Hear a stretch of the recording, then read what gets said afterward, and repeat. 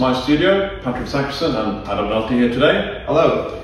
We're going to go through the basics and introduction of using the CEREC system. With us today we are using the Primescan, which is the top-of-the-line scanning equipment we have for the CEREC system. Let's go through the system itself. So when you first get it, you're going to unbox it and set things up obviously, and whoever's installing it for you is going to go through all the different components, but let's just briefly look at what it includes, Patrick. So, main feature is the touchscreen. This is a big improvement on the previous Omnicam system. This is very flexible and it can be adjusted, so either you're standing upright, you can use it almost as a typewriter setting, or you can have it pretty flat like that, which is how I usually have it when I have it chairside. The roller ball has been replaced now with a full touchscreen, so the touchpad, so it's a lot more hygienic, very tidy, and it's very clean look, and I quite like that actually. And then of course we have the actual camera unit here. This is the important and expensive part that we don't want to drop excessively. Also it comes with a detachable sleeve now, so you can have a disposable autoclavable top if you like. For today's demonstration we're going to use the nice sort of metal finish top. It's nice and light, it's a little bit big, but it sits nicely in your hand and gives you good support.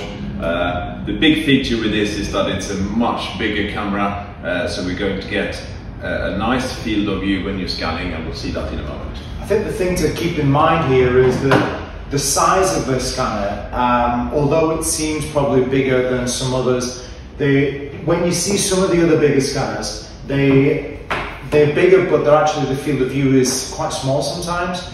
Whereas this, the field of view is really large, and not only in size and width, but also in depth. So the extra size of this makes a big difference, not only to the speed at which you can pick it up, because it's capturing bigger frames as it moves around the arch, but also because the size of it then helps the software to tie each of those frames together more accurately, which results in a more accurate scanner.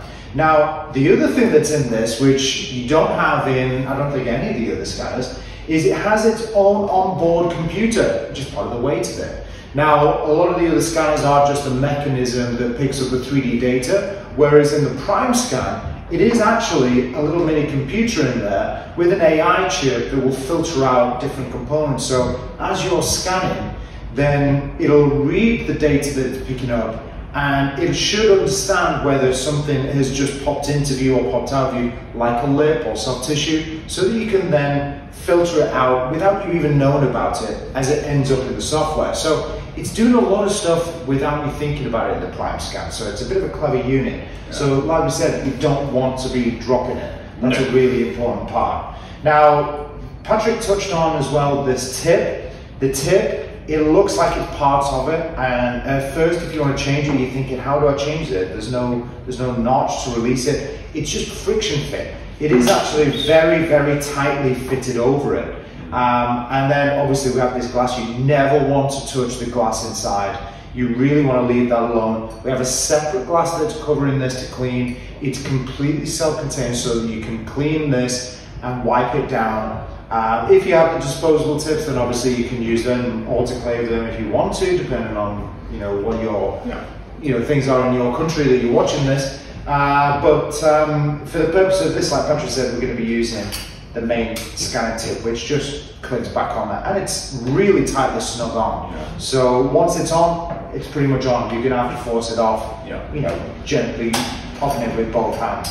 So nice sealed unit, and I think that feels very solid as well, doesn't it? Yeah, it feels inexpensive, and it is. I mean, it's not a cheap scanner, but like everything in life, the best things you pay for, and that's what this is. It's pretty much the most accurate best scanner that we know about on the market. So we're going to put that back for a moment, and then we're going to go onto the home screen and the software. Before we go over that, Patrick, I just want to touch on the actual unit itself. Yeah, let's do that. Now, if you're aware of the older Omnicam, the Omnicam had a trackball. This doesn't have a trackball, it's got a touch pad.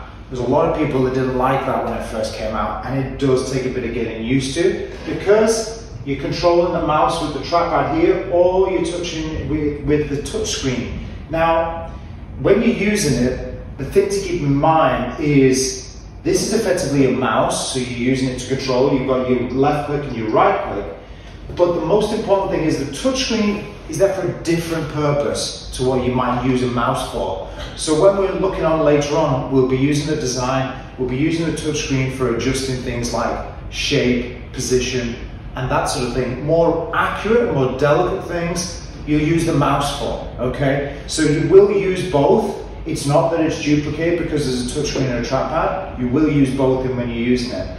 And the other two things that I want to talk about are, on this side, you'll notice that compared to the Omnicam, there's no heater here. The heater is actually integrated with the camera now with the Primescan. On the older Omnicam and the older generation of the AC unit, there was a heater here that you'd be able to leave to warm up. Either way, you still need to leave it to heat up a little bit. You still want your camera nice and warm when you go to scan it for the first time, because if you go to scan with a cold scanner, and if it's anything like it is while we're filming this right now, it's freezing, you don't want to scan cold because it'll steam up. So you need that to heat up. The other thing is it sticks out of the unit. So because it sticks out, so you've got to be careful you don't bash it against things. If you bash it against things, you don't want to break this. It's an expensive unit. And the last thing I want to tell you is, what is this? What is this unit? It's basically a PC, okay? How do I know this? Taking them all apart, haven't I? Yes. So I'm too much of a geek when it comes to actually playing with these machines. But inside of this, we've got a frame inside of this nice, pretty white shell that is just a steel frame holding a Tau PC, the same as a Tau PC that you get from anywhere, with just a high-powered PC inside. You can open this up. Worth remembering actually is when you open it, there are a few more connections you can do in here. Should we open it up? Let's open it. Let's play. Okay, you want to see this, yeah? Okay, so don't be afraid to open it. It's not sealed. It's just a little bit awkward to get to. So you can use it with your finger or a coin or whatever. Twist the lock at the top, and then you'll see this wire. This wire runs through everything here, so it's basically a unit that stops you from having, voiding the warranty of. So don't play too much with it, but there are some extra ports here that we can use. You see this one important where we have the license dongle that sits in there, so I would always leave that in there because that's got a lot of value on. But there are some extra ports that you can use if you want to put a little backup drive in or something like that. Otherwise, if you just want to plug in a USB stick, we have the door at the back here. We've got two connections that you can use for an additional license or for a USB or whatever else you want to plug in there. I've got another license key there.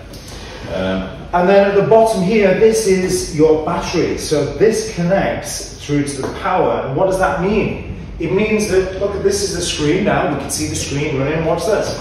Stop.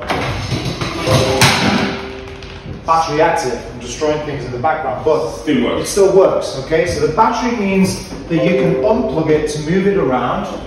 And there we go. Massive bonus actually. Some of these you can buy without the battery, but I would always say it's well worth having the battery on there. Throwing this around, do you want to remember to the recording? Well, it's live, isn't it? It is. I would say that it's important to look after the battery, just like you look after any other phone battery or something like that. If you let it run completely flat, you might struggle to turn it back on again. So you've got to make sure you have it all charged up. Otherwise, you have to go through a certain procedure to get that running. Today, though, we're going to look at the software side of things as well. So we're going to get this running again. I'm going to put it back on and make it look pretty again there. There we go. I would say as well, you know, when you're using this, it's worth having the a backup drive plugged into one of the USB ports at the back.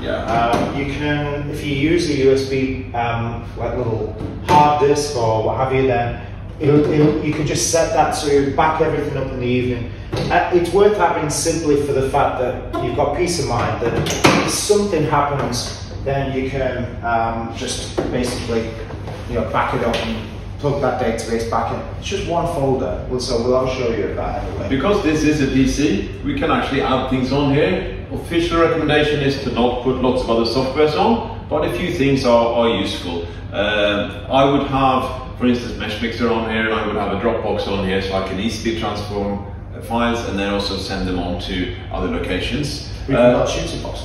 And we've got tutor box on there as well, which is handy. And main things we're looking at today are these. So we've got CEREC, and here we've got the 5.2 version, and we've got the CEREC Author, the CEREC Author 2, and also we've got a CEREC Connect. So what's the differences here then? Well, the CEREC 5.2 is the software we use to capture and design chairside, and then we can send that on to a milling unit and get it milled out chairside if you want to. If you want to do the author side of things, the author software is a separate software, separate license. Looks very similar, but it's got some nice features that we will cover under a different video.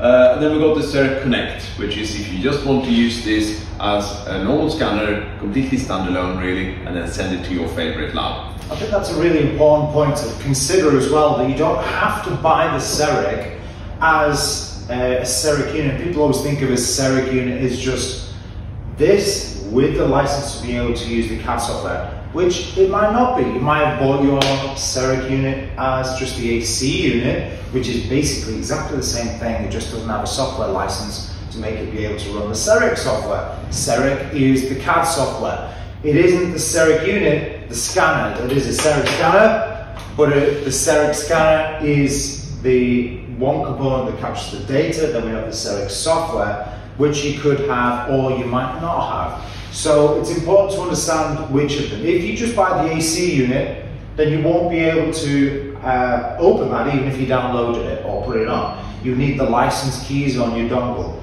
You just get the Connect software. And the only difference would be that your scanner would open up a very similar looking software. We'll open them up in a minute, we'll have a look. Yep. And then once you've opened them up, then we would be able to scan, and then it would connect to the Connect service to export the data wherever you want. Now, the Connect software is really important for in-house as well as using to send to a lab because of their new Cloud Connect Center. So the Cloud Connect Center, which sits on your lab PC, is basically a service that you send your scans from your AC unit over the cloud, and it can go to a lab or it can go to your lab PC, and it means that you can export the data as an STL, an OBJ, tie it into Exocad, do loads of different things with it and a growing list of things, as opposed to just designing straight on this unit. And you might want to do that. You might want to use it to, like I say, tie in with Exocad or export to 3D print a model, whatever you want to do. Okay. Use the color features. Yeah, and use it in color, because